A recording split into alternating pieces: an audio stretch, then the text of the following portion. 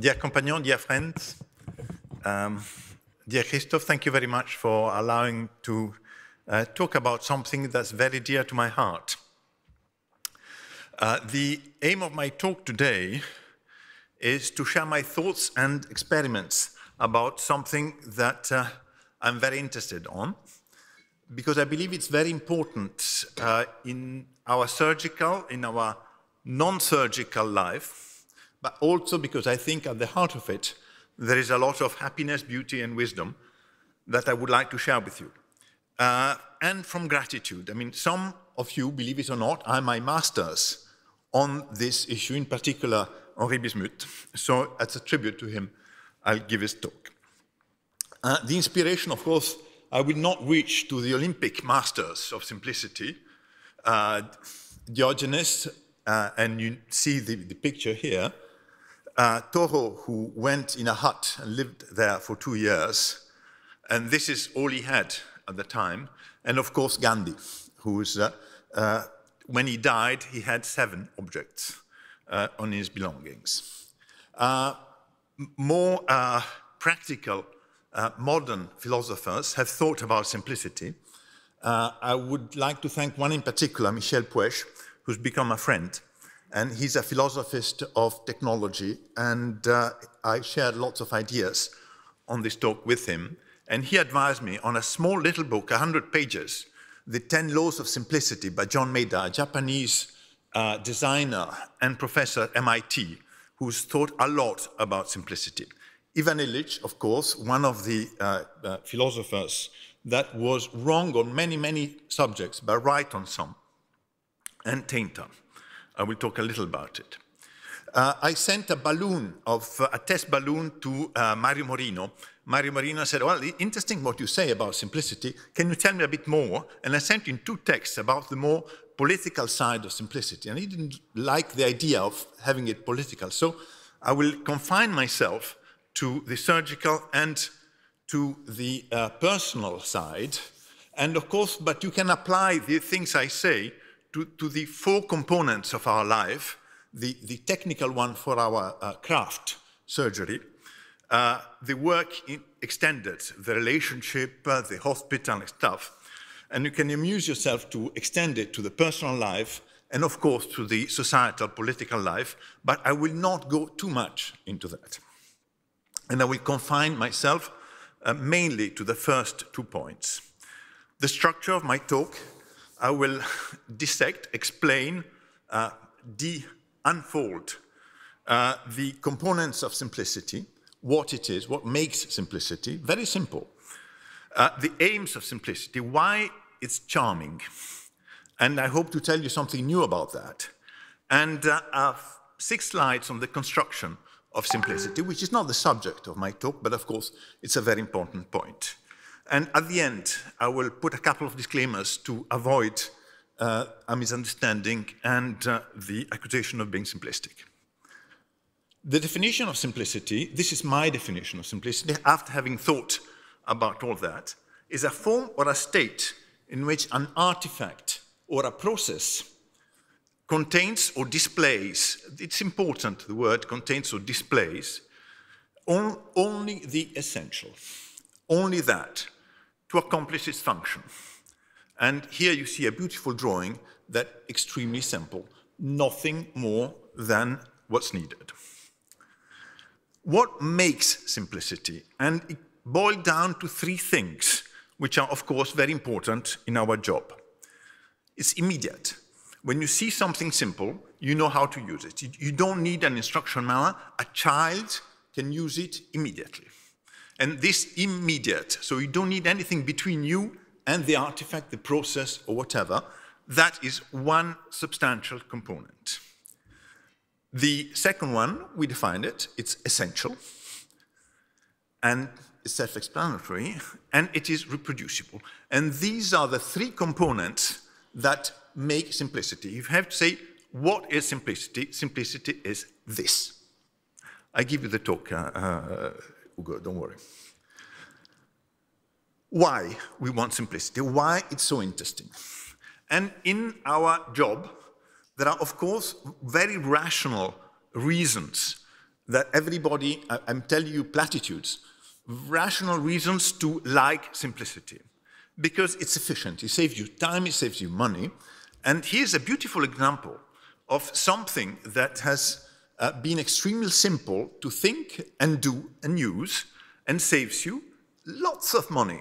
Non-autoclavable drills, just simply cover a normal Black & Decker drill with something that can be autoclaved, and the 20,000 pounds, 30,000 pounds that has been calculated to cost autoclavable drill, you can just replace it with this. Simple. Third world uses this drill. Efficiency is not only confined to tools, but you can simplify process. And that's another study, very interesting, from India, where they simplified coronary artery bypass surgery to the extreme. And they reduced the cost from the United States, $150,000 for bypass surgery, to 1/100th of that, with exactly or better results. Just simplifying to the extreme the process. The tools are basically the same, but the process has been simplified. The other reasons why we love simplicity as surgeons is because it's transmissible, it's teachable, it is reproducible. And cholecystectomy, the simple cholecystectomy is the great example why it is such an important thing in our daily life. But I will start now to develop on something else, which I was unaware of that until I really started to think, in particular with Michel Puech, on simplicity, and on the book of John Maida, which I strongly advise to you. Simplicity has something which is more deeply attractive to us, and that's why I entitled my talk, The Charms of Simplicity. And I found a series of 8 items I will present to you that show that simplicity is bound with emotions, and that's why we like it. And I didn't know that simplicity had emotions, but I will illustrate to you that simplicity, we like it, we are attracted to it, and we can reflect why we are attracted to it with emotions. And I think understanding these emotions, for me, has been a source of joy and of pleasure, and that's why I wanted to share it with you, and in particular with you, Henri. The first one is admiration. When you see something simple, you open up in admiration. You could have done that. I mean, this is not, you don't need to be Picasso and being able to paint the blue period to just be elated by this. It's extraordinary, and immediately you feel admiring to it. The second one is surprise. When you see something simple that works, you want to try it. A child uses a scratch, the Velcro scratch. Extremely simple. And you do it 2 or 3 times because you're surprised, and you test it. And it's great. And it feels great because it's so simple, but it feels great. You like handling it. The third one, the fourth, sorry, is gratitude. Something simple, you feel you're grateful to it. I mean, the bipolar diathermy, nothing more simple. A current going from one side to the other side. Daily, when we use it, at least when I use it, I feel grateful. Every time. And this does not wear out. It's not something that boils down. It is every time I use it, as every time I use a zipper. When this time it saves, the efficiency of it, it's great. And the zipper, every time I do it up, I enjoy it. Fifth feature, power. Power, and I illustrated, but other retractors just have it. Power is a great feeling of being able to do that, something otherwise you wouldn't be able to do. Trust. I put it here, the liver clamp. Something simple you can trust. And again, this feeling of applying the clamp during a liver transplant and knowing it won't slip because it's made so well and it's so simple is great. Of course, as a Swiss, I could not forget autonomy. Something simple can give you, not all simple objects do it, but some simple objects do it, can give you an extreme feeling of autonomy, which is very gratifying. I will now move to 3 other feelings that are interesting. One is very surgical, but not only, is revenge and rebellion. When you find something simple that works, and to the people who try to sell you something more complicated simply because it works. And this is the studies showing that mosquito nets cut into hernia nets work exactly as the most very expensive ones. And the feeling of protest, rebellion, and revenge is rather gratifying. 2 others, in fact 3 others, which I find interesting, is endearment. When you handle something simple and well done, you get fond of it. And most of us have objects with them that they carry and they feel attached to them. I mean, I never travel without my chopsticks. And I have some beautiful, perfect, simple Japanese chopsticks that replace the cutlery that otherwise we throw away when you buy food in the station or whatever. And this is a simple, perfect object. And the Japanese have taken the art of endearment to simple, beautiful, perfect objects to an extreme. I don't know whether you've seen the brush for the tea ceremony. On a bamboo piece that is cut inside, folded, and it makes some extraordinary, look at it, on the side, just from a simple bamboo brush, and that is absolute extreme. And the Japanese have a word for it, aichaku, the endearment that they have for objects. It helps to be animistic. It helps to be, and John Maeda, as a Japanese thinker, believes that everything has a soul. A sheet of paper has a soul. Of course, my chopsticks have a soul. And it helps this feeling of endearment that you have, but which I have, for instance, for small birds. Another feeling, and I'm almost done with the feelings, is seduction. You can be simply seduced by simplicity. An art critic in France said simplicity is the ultimate sophistication, on a beautiful bronze head of an actress in Paris in 1929. And the last one, which I think all of you must have felt, is appeasement. When you find, and this is the inside of Thoreau's hut, when you see something of that kind, you immediately feel confident, in peace, and at ease with what you see. You see the energy that comes from freeing mental space by living in a place like that, and he lived in that place for 2 years. It doesn't mean that he didn't have anything else. He had books, he had clothes, he had other things, but this is all what he needed. He did an experiment. He just 1.5 years of his life, and then he never went back to Walden, but at least he did the experiment. I will move on to the last side of my talk with 6 slides, the construction of simplicity. And there are 3 main ways to construct simplicity. One is by reducing complexity. The other one is by organizing complexity.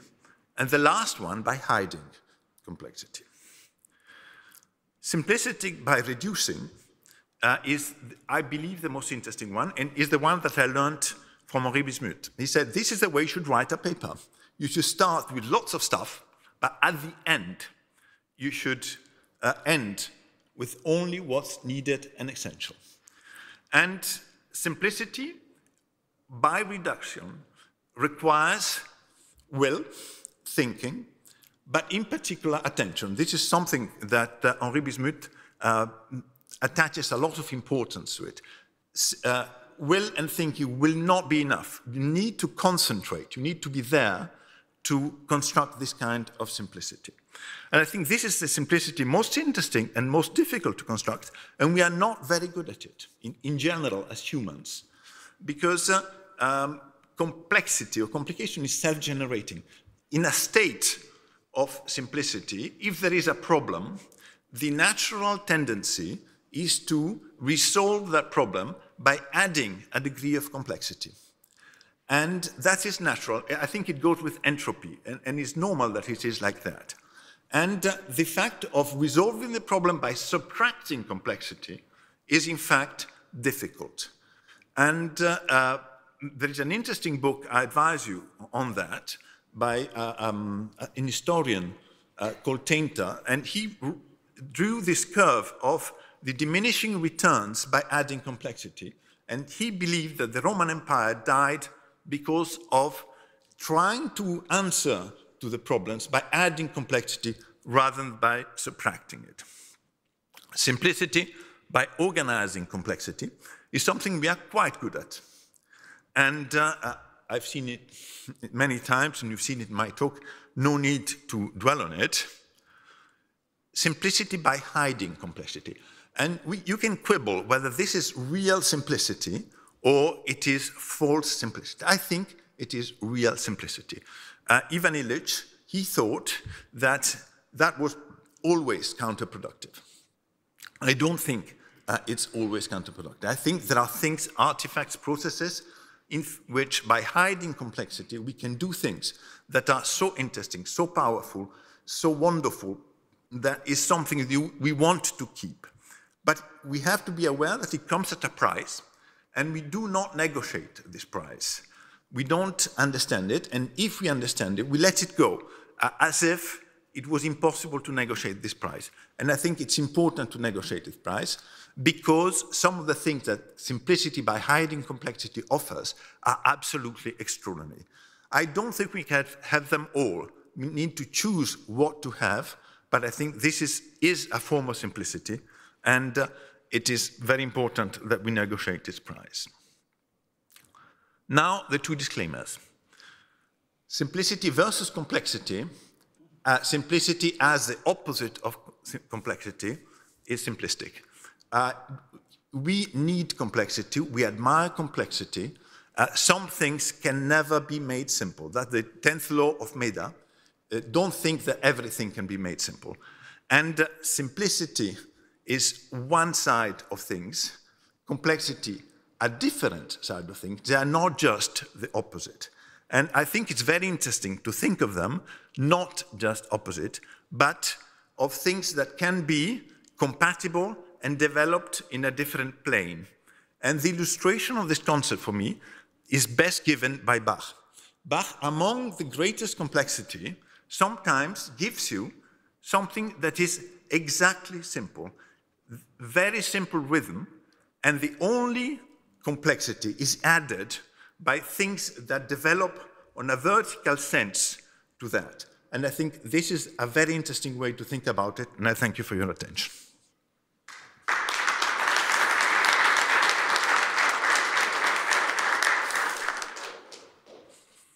Thank you very much. Thank you very much. Very interesting talk to bring us back to the simplicity of life. Are there some questions in the audience or abroad? Yeah, typical, very nice Majno talk. Thank you very much for this philosophy. I would like to extrapolate to hospital and administration. We have reached now today the complexity in hospital when they have 3 times more administrative than people who work on the patients. And I always say now, our hospital, we have enough to do without any patients. So we go to the extreme, etc. I think that fit perfectly with some issue that we are facing now. And I think you could hand that, in fact, in your talk, because on a daily basis, you have to face complex, useless, in my opinion, problems that have nothing to do with our aim. The second point, I just want to quote here Rolf Zinkernagel, who was the Nobel Prize in Zurich, who always say, you know, what science is to make simple, complex things. And he said, if you can explain your research in 2 sentences, then you have a Nobel Prize. Yeah, Of course, I agree with the second one and with the first one. The first one is very interesting because it's the typical one. I showed I don't know whether the slides appears, but I think reading Tainter is very interesting because it shows that by adding complexity, you're lost. You have to subtract complexity, and the answer we had with administration is by adding complexity. And in fact, the best thing you can do is to get rid of it. It's difficult to get rid of administrator, but you should try. And what I say for this kind of complexity is whenever you think at something, you have to add in a fairy, un lutin simplificateur. If every time you think at a process, at the end of it, put in something, a phase, of just to simplify it. Sometimes you succeed. It's very difficult to explain that to administrators, but in surgery we do it. We do it all the time. We try to simplify procedures to the point that they can become reproducible, teachable, and that. I agree completely with your comments. Okay, thank you. Pietro, of course, I like your talk. But I think that in our life, we are going to more complexity. For example, look, my car. I have a Fiat 500. There is only two, with two needles. Now, if you go to a car, you have so many things. Some you don't understand what is the use of it. So complexity is a way to attract you. More and more complex things. And people like complex, even if they don't understand what is the use. I have the feeling that it is coming also in the operating theater. There is a dialectic. That's why the book of Maida and Illich are so interesting, because there is a dialectics between simplicity and complexity, and we are attracted to both. We are attracted to the simple elegance, but we are attracted also to the display of complexity, and something we have to live with. I think we have to accept both, but to understand better the price that comes with complexity. And in my personal, more political belief is that this price is today too high. So we have to find other ways to simplify. If you want to be attracted and to use complexity because it's attractive, we have to give up something else. Just a comment. We're lucky to have you, and I really enjoyed your talk, as all the talks in the past. And I think you make us think, and I think it's very important for in a surgical group like this one. And if I had time, I would redo my talk to make it much more simple. But it's too late now. Thank you. Okay, so